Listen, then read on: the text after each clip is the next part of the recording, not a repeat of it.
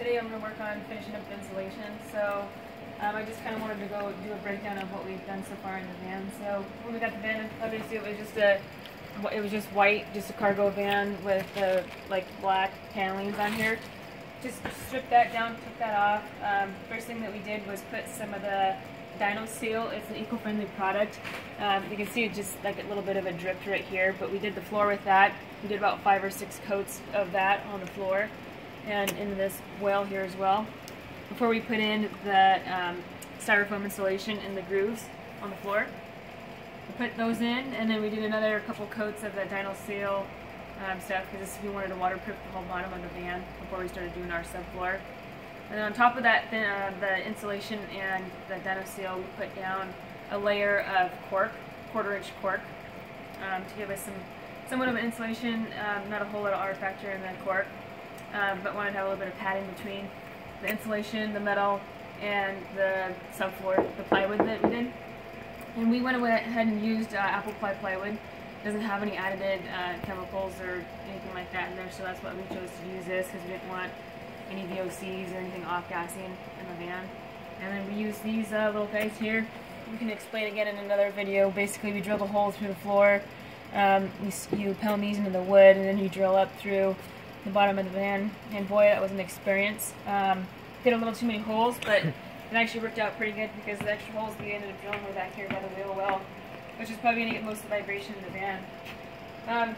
So we did that, and then Joey's been working on doing our sink, our countertop, and our kitchen area here, and retroing the drain that we're going to use as well too. And then we've got our bathtub mounted in there.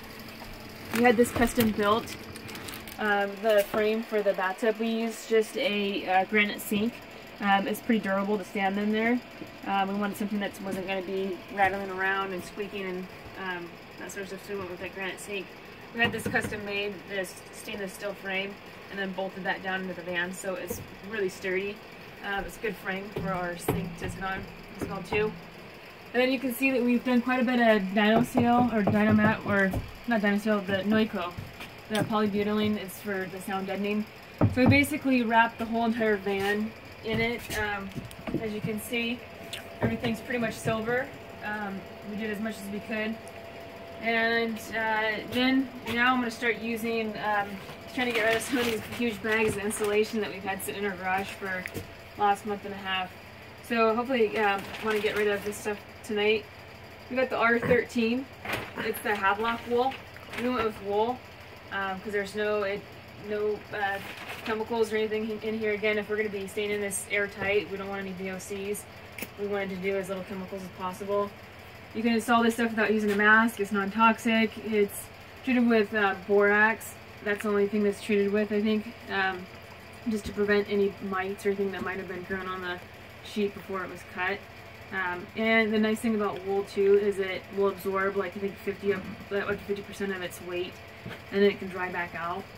So it won't collapse like denim will when it gets wet and there's moisture in there. And then on top of the wool, we're doing just a thin layer of that reflective insulation. And then as you can see, we're starting to frame out the for the paneling.